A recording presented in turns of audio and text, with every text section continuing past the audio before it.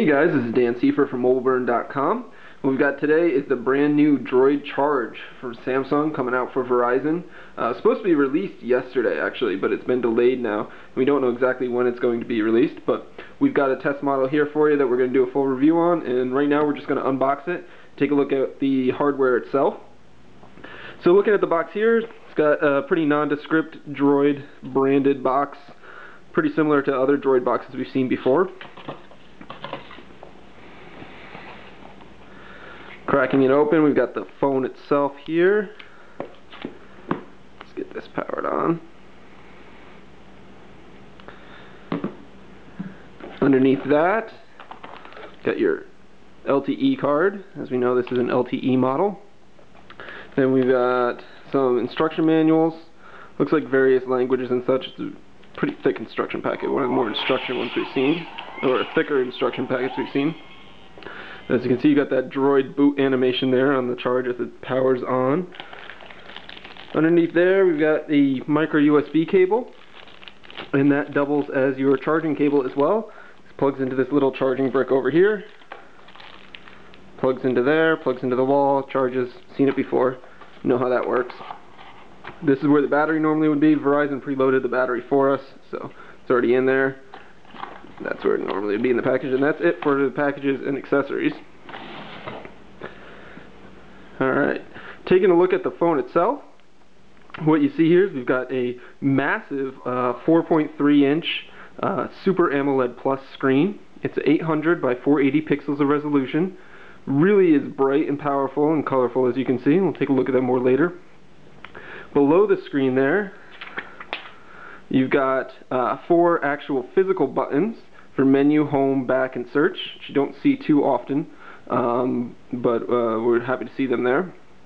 Up on top, you've got some proximity sensors for light and light sensors, and then you've got a 1.3 megapixel front-facing camera and an earpiece there.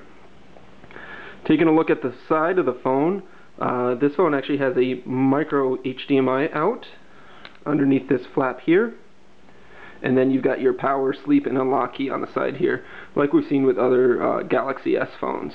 Now this phone's not technically branded a Galaxy phone, it is carrying a DROID branding, but it is very similar to Galaxy phones in the way they've laid out a lot of the buttons and the features and stuff like that. One of the big differences is this actually has physical buttons, whereas the Galaxy line of phones generally has touch-sensitive buttons. Looking at the bottom of the phone, there isn't too much here. You can see this kind of bezel comes to a point here, almost like a shield shape, and that's got a microphone port there. Over on the back, we've got an 8 megapixel autofocus camera with a flash. Get this sticker off here. And then you've got a speaker grill. On the other side of the phone, we've got the micro USB charging port, volume up-down keys, and what looks to be like a lanyard port up there. And then on top, we have a 3.5 millimeter headphone jack, and looks like another noise cancelling microphone port there. Opening up the battery cover itself, you can see that yes, this is a 4G LTE model. We've got our 4G LTE SIM in there. This is the second LTE phone to come out for Verizon when it does hit market, following the Thunderbolt. Then over here we've got a 32 gigabyte micro SD card pre-installed, and the 1500 milliamp battery over here. Samsung's claiming to get 11 hours of talk time with this battery, so that's quite a long period, so we're going to certainly put that to the test during our review. And so that's a quick look at the hardware. Next we're going to take a look at the software of the phone and see what kind of apps we've got going on here. Taking a look at the software here, the Samsung DROID Charge actually runs Android 2.2. It's got Samsung's TouchWiz customizations on top of it, but it's a modified version of TouchWiz than the ones that we've seen previously on Samsung's Galaxy models of phones. It's got a lot of DROID customizations and features that differentiate it. We've got our puzzle lock screen there that we can unlock and go straight to our home screen. Home screen consists of 7 panels. Very similar to the TouchWiz models that we've seen. You can pinch to zoom, rearrange your panels. You can set different ones as the direct home panel. by default it is set to the center home screen.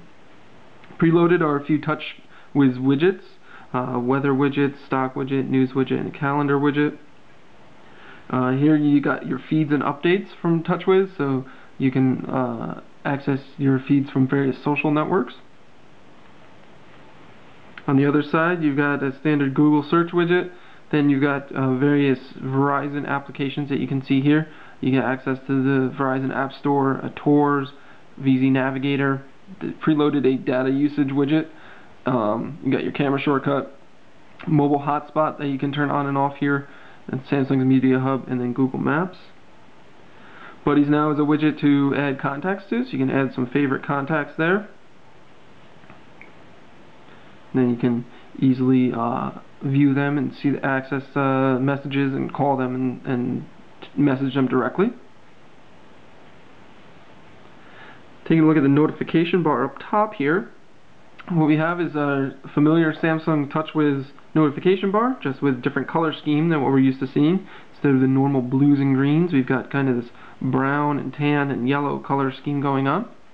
But you still have the convenient toggles up top to turn on and off different services such as Wi-Fi and Bluetooth, GPS. You can disable your data right there and toggle the rotation as well. The phone dialer, this is Samsung TouchWiz dialer again, but also with the different color scheme for the DROID branding.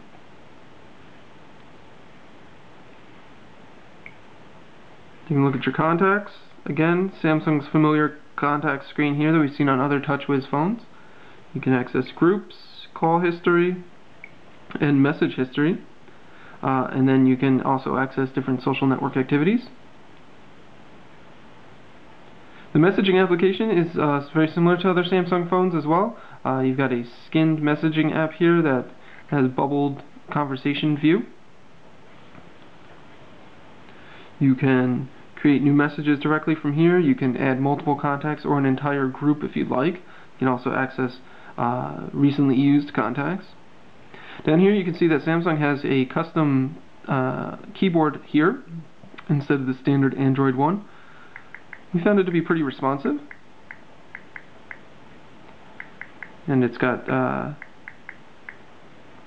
spelling correct as well. Now if you're not a fan of the standard keyboard here, you can tap and hold and switch to the swipe keyboard, which is also pre-installed. And that's swipe that we've seen before, very familiar to us at this point.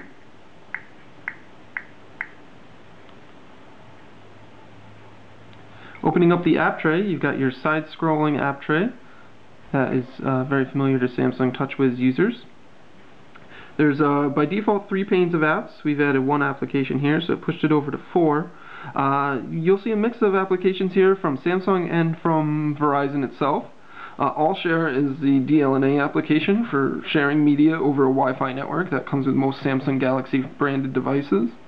And of course you've got Amazon Kindle, which is preloaded on Samsung devices. Then we've got Verizon's direct link to its own app store, where Verizon will put recommended apps and stuff like that right there in there for easy access.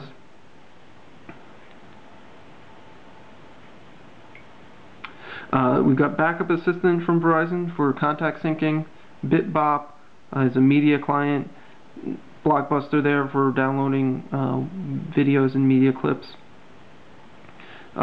City ID, which is a Verizon preloaded application. You've got Samsung's Daily Briefing and Desk Cradle applications there. Your standard Gmail application, of course, Verizon's Guided Tours. There's also a preloaded Instant Messenger client, so you can access instant messaging networks on AOL, Windows, and Yahoo. Let's Golf is a preloaded demo of the Let's Golf game. Media Hub from Samsung. There's your mobile hotspot toggle again. You've got My Verizon to access your account. Rhapsody there. Rock Band's another preloaded demo game. Slacker's preloaded.